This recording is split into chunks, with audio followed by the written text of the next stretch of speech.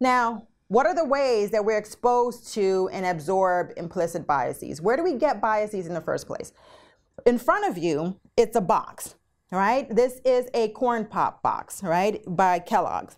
And if you look at the box, you will see that there's a whole bunch of different corn pops, and they're doing all kinds of things. There's one that's surfing down the stairs. There's some that, you know, are in safari outfits. There's some that are dancing and looking like they're having fun. But in the middle of that box, there is one little corn pop that seems to be darker than the rest, right? He's dressed in blue. And if you look at what that corn pop is doing, the darker one, he's sweeping, right? He's the janitor. He's cleaning up after the other corn pops, right?